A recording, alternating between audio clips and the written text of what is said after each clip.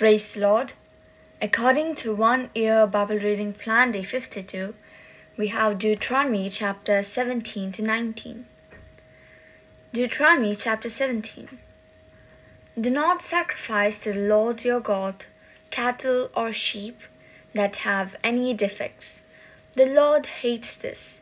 Suppose you hear that in one of your towns some men or women have sinned against the Lord and broken his covenant by worshipping and serving other gods or the sun or the moon or the stars, contrary to the Lord's command.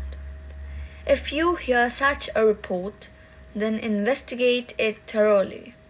If it is true that this evil thing has happened in Israel, then take them outside the town and stone them to death.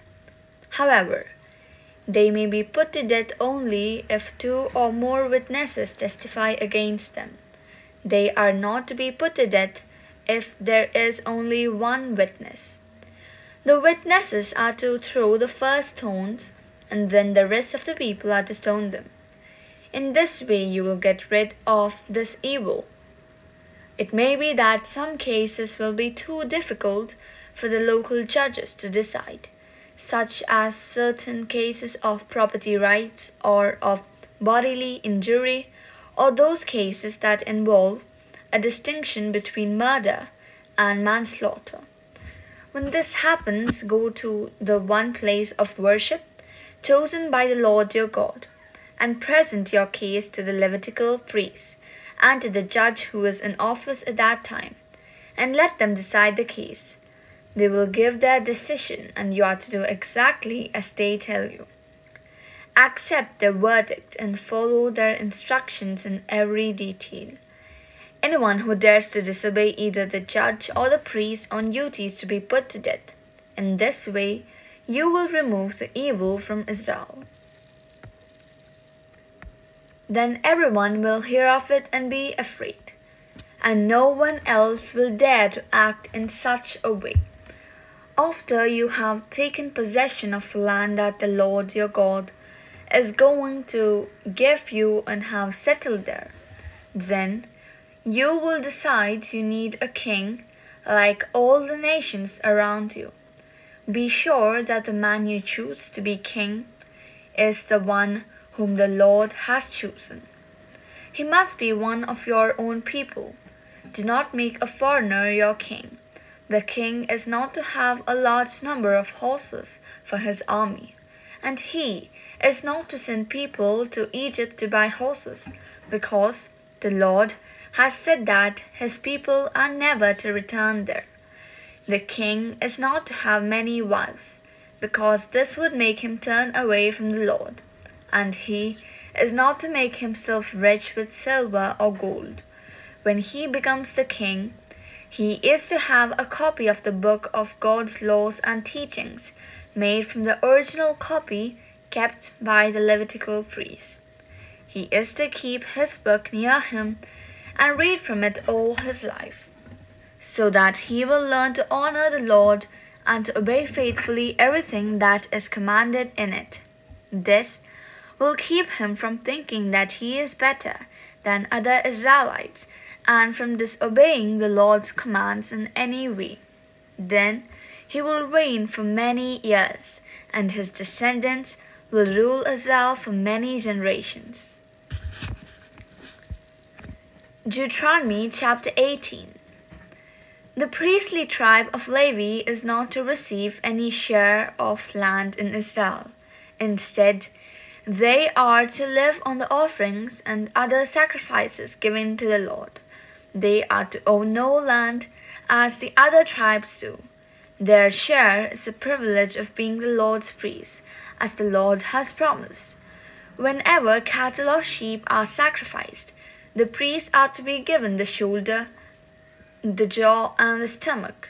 They are to receive the first share of the grain, wine, olive oil, and wool. The Lord chose from all your tribes the tribe of Levi to serve him as priest forever. Any Levite who wants to may come from any town in Israel to the one place of worship. and may serve there as a priest of the Lord his God, like the other Levites who are serving there. He is to receive the same amount of food as the other priests, and he may keep whatever his family sends him. When you come into the land that the Lord your God is giving you, don't follow the disgusting practices of the nations that are there. Don't sacrifice your children in the fires on your altars. And don't let your people practice divination or look for omens or use spells or charms. And don't let them consult the spirits of the dead. The Lord your God hates people who do these disgusting things, and that is why he is driving those nations out of the land as you advance. Be completely faithful to the Lord. Then Moses said, in the land you are about to occupy, people follow the advice of those who practice divination and look for omens. But the Lord your God does not allow you to do this. Instead, he will send you a prophet like me from among your own people, and you are to obey him. On the day that you were gathered at Mount Sinai, you begged not to hear the Lord speak again or to see his fiery presence any more, because you were afraid you would die. So the Lord said to me, they have made a wise request. I will send them a prophet like you from among their own people. I will tell him what to say, and he will tell the people everything I command. He will speak in my name, and I will punish anyone who refuses to obey him. But if any prophet dares to speak a message in my name when I did not command him to do so, he must die for it, and so must any prophet who speaks in the name of other gods.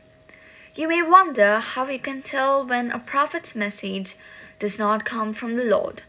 If a prophet speaks in the name of the Lord, and what he says does not come true, then it is not the Lord's message. The prophet has spoken on his own authority, and you are not to fear him. Deuteronomy chapter 19.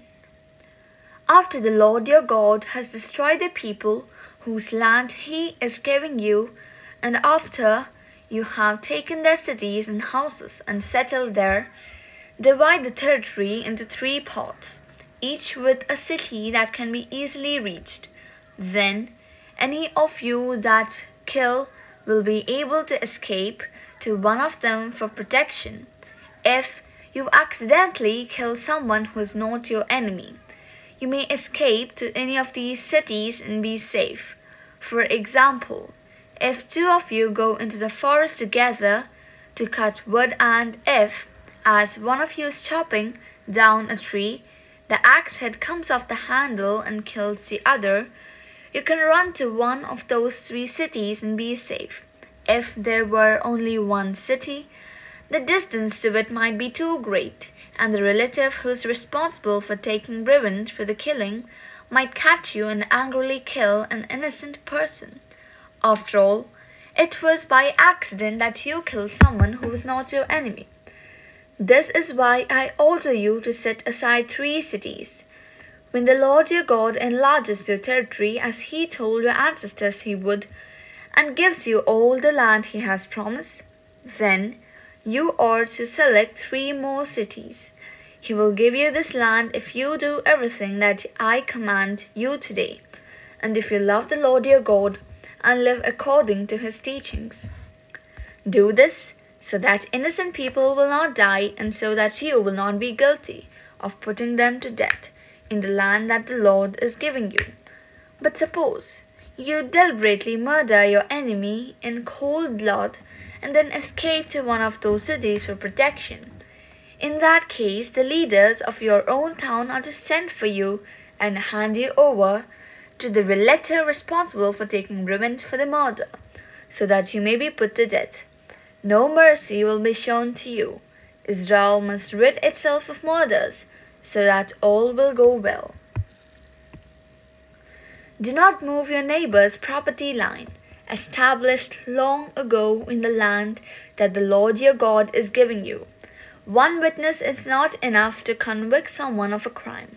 At least two witnesses are necessary to prove that someone is guilty. If any of you try to harm another by false accusations, both of you are to go to the one place of worship and be judged by the priests and judges, who are then in office. The judges will investigate the case thoroughly, and if you have made a false accusation, you are to receive the punishment the accused would have received. In this way, your nation will get rid of this evil. Then everyone else will hear what happened. They will be afraid, and no one will ever again do such an evil thing. In such cases, show no mercy. The punishment is to be a life for a life, an eye for an eye, a tooth for a tooth, a hand for a hand, and a foot for a foot. May the Lord bless us abundantly. In the name of the Father, and of the Son, and of the Holy Spirit. Amen.